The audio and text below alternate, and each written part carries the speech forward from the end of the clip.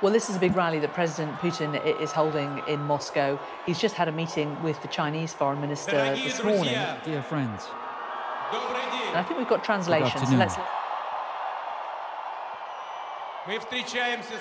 We are meeting with you on the eve of the Day of the Defender of the Motherland. In these words, there's something powerful, huge, I would say something mystical and sacred.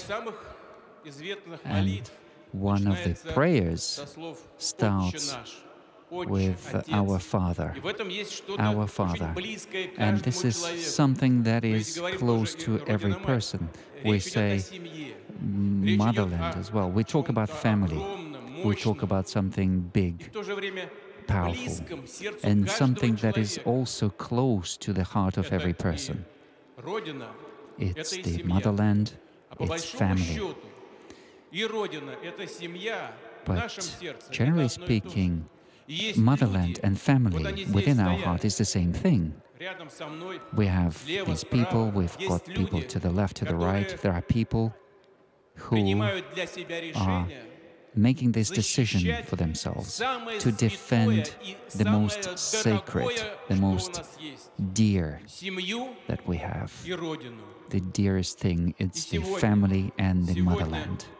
And today, in this special military operation, today we're here to celebrate, but I've just heard from the highest military command of our country that right now there is a fight going on our historical borders for our people. And the same brave men as we have here, they're fighting over there in a heroic way, in a brave way. And we are proud of them. We are proud of them, and in their honor, let's say, hooray, 3 times. They should hear our call. They are supported by the whole country, and that means that everyone who is doing it is also a defender of the motherland. These are medical workers who are helping our soldiers to come back. These are doctors, nurses. These are, of course, employees of the defense sector, transportation sector. Everyone is involved. All of you here who have come here to support our soldiers, thank you. This is even children who are writing their letters to support the military. This is very important, and when we're protecting our interests, our people, when we're protecting our language, culture, our territory, everyone, all of our people are defenders of the motherland. And we thank them from the bottom of our hearts. And I congratulate you on the coming holiday, the Day of the Defender of the Motherland.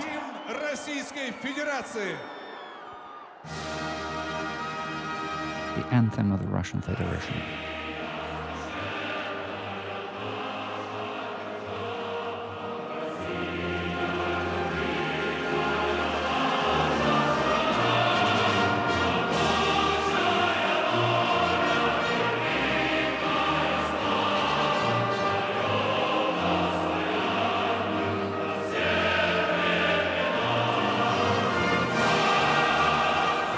That there, the state anthem of the Russian Federation, the national anthem of Russia. As President Putin talked about the importance of what is happening in Ukraine, his special military operation, as he calls it, says we are defending the most sacred things we have, the family and the motherland. And he said that the bravery does not just extend to those troops on the front. They are the defenders of the motherland, but it's also those who are supporting them, the medical workers, the defence workers and the transportation workers, as well as all of those who are at the stadium today. They are, of course, gathering for a rally to celebrate the special military operation and to support those who are involved in it.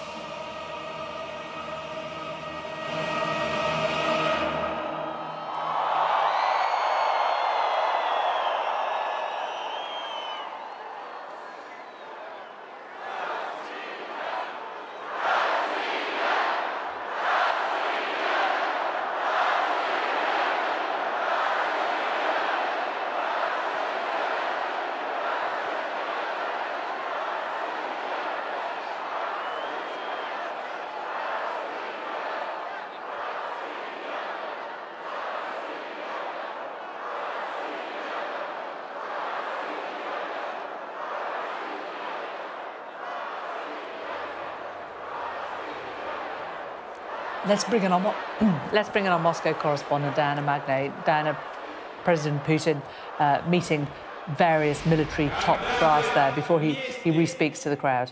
Let's just listen in. Apologies, Diana. We've got nobody to match us. Hooray to the unity of the Russian people.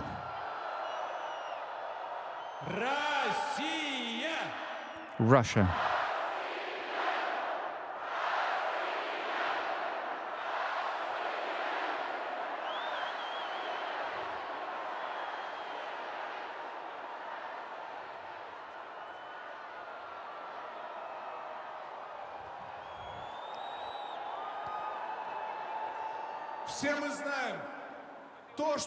We all know that what is happening now will end in our victory, because our power lies in truth. Victory will be ours. Glory to the defenders of our motherland. We are grateful to you from the bottom of our hearts.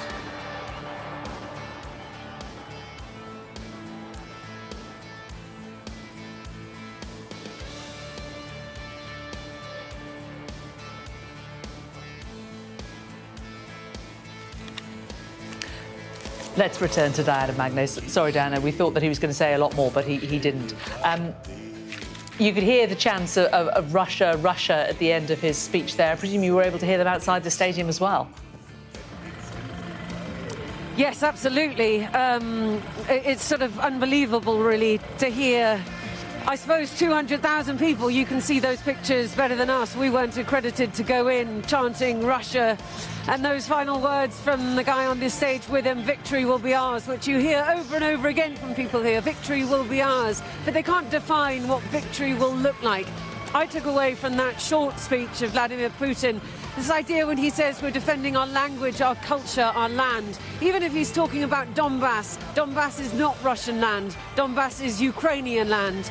But that is the justification, well, one of the many justifications that sort of Vladimir Putin pulls out of his hat, really, to justify this special military operation of his, that he was protecting, liberating the people of Donbass. So on stage a little earlier we had a liberator from Mariupol. If you think about the absolute wreckage of Mariupol, it is extraordinary to even think that the Russians can consider themselves as having liberated it, but that is the way it is pitched here. I spoke to Sergei Markov a couple of days ago, who's an advisor to Vladimir Putin, and he said, you know, the way that the Allies bombed the cities in Germany, Dresden, Berlin, and destroyed those, you thought that you were liberating them from the Germans, and that's how it's perceived now. Well, Russia will be perceived in the same way in the future. That is the kind of convoluted logic that, you know, propagandists spin on what Russia is doing in Ukraine. And this, for Vladimir Putin, was a way of showing that the people are behind him, a message to the troops at the front, a rallying cry for the entire nation that Russia is in the right, that they are defending their motherland against this supposed threat which comes from the West, which he has detailed at length. And actually, even though you can see a lot of people already streaming out, because mostly they just tell you it's extremely cold, most of the people here believe that rhetoric, they believe that language. That said, a lot of them are streaming out because they've got buses to catch, buses that were laid on for them by state companies to bring them here. you know, these kinds of very choreographed events have happened since Soviet times, and they happen still. A way of presenting an image, a propaganda image that can be beamed across state TV that people can get behind and believe that Russia is on the right path. But it does feel very hollow. OK, Diana, thank you very much. Diana Magne for us there in Moscow, outside this stadium, the Luzhniki Stadium, where President Putin has spoken to the assembled crowds there. 200,000 people gathered at that stadium for this enormous rally to celebrate their troops, the people, he says, who are out there defending the most sacred thing that Russia has, the family and the motherland.